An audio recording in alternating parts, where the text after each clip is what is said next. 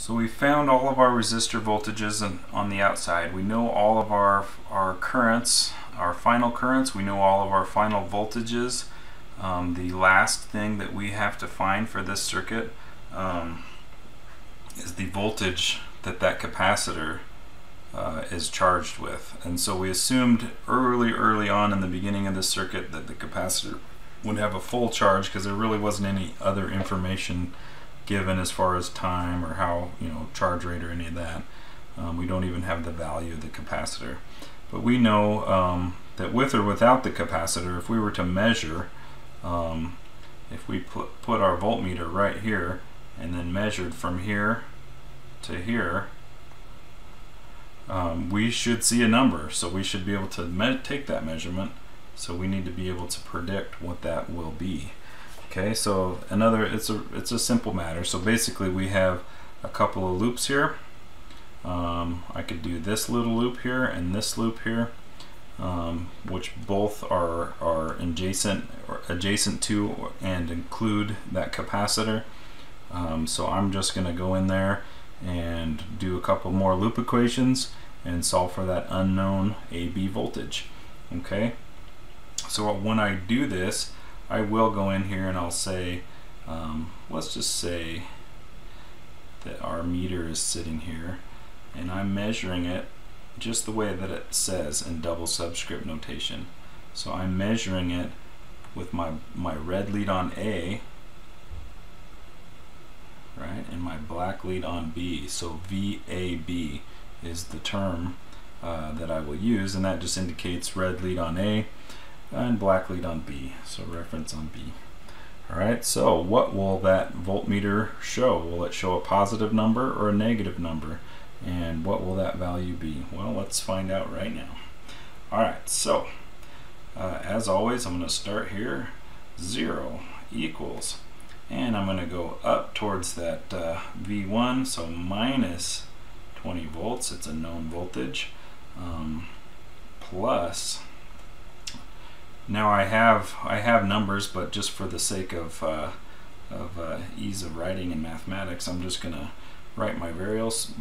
So plus VR1, and then plus, I'm hitting the plus side of my meter, so plus VAB, and I'm through that capacitor or through that AB area, and I'm coming around, I'm hitting R6, the plus side, so plus VR6. Alright, well now we do have some numbers, but let's solve for VAB. So VAB equals, now I'm doing some algebra here, and so VAB is positive, so I need to move all these other terms to the other side. So plus 20 volts minus VR1 minus VR6. Alright, so VAB equals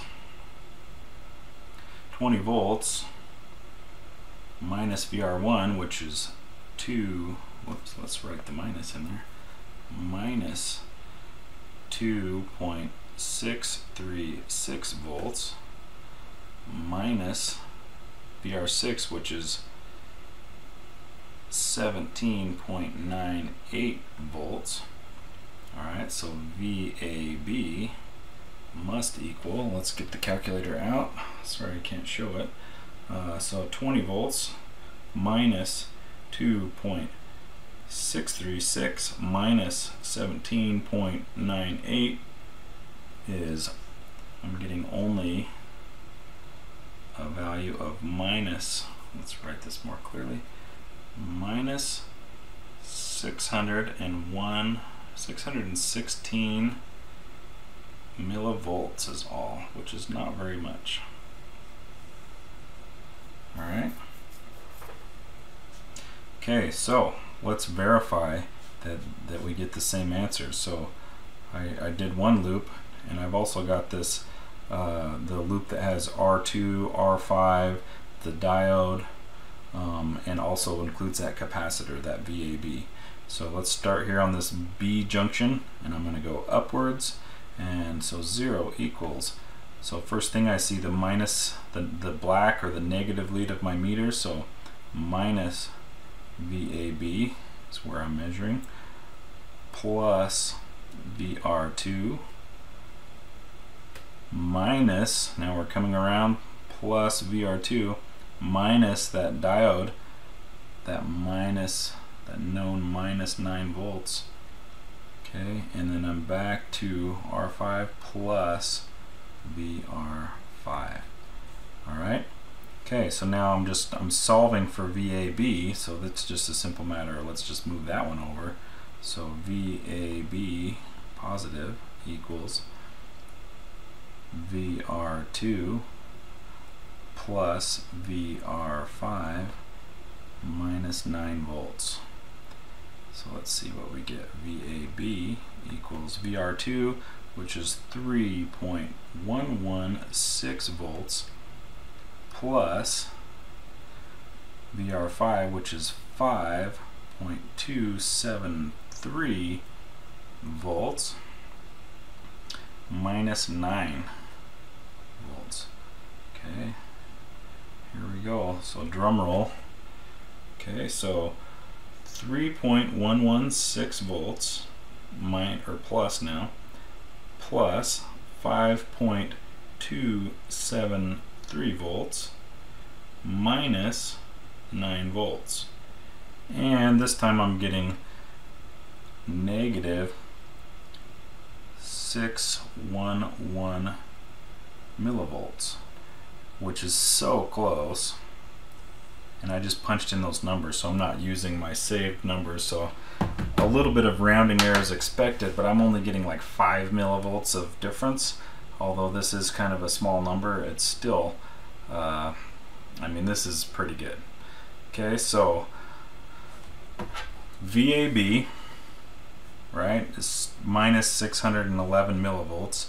The current between A and B, well, IAB, that's just 0 amps, because that capacitor is assumed to be a full charge, which is basically like an open. So that the AB resistance would be like, would be like an infinite or an open between there.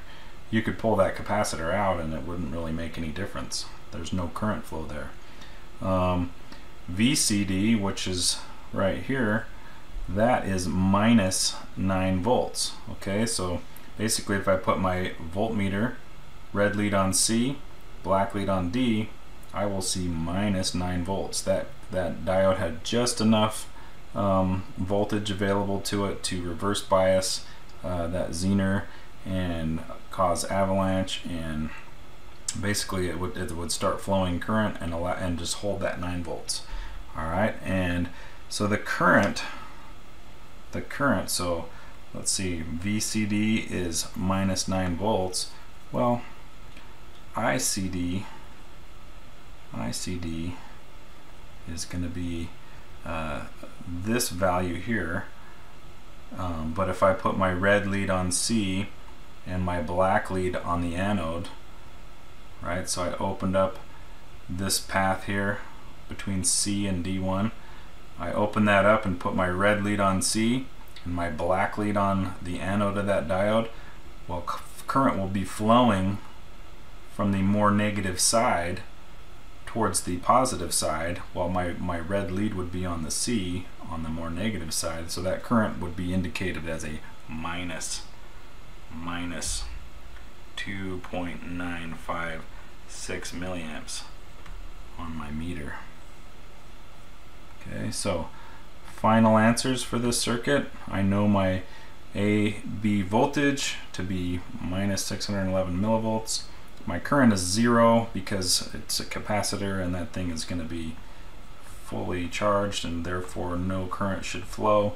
My VCD voltage is minus 9 volts because that diode had enough to cause zener action to happen, or at least it's operating in the knee region and it is flowing current, holding onto that 9 volts.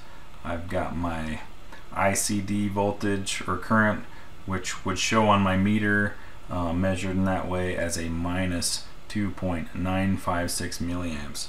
So I have solved this thing, and for those of you that stuck around until the end, bravo to you. If you enjoyed this circuit, or if you hated this circuit, I guess let's talk about it.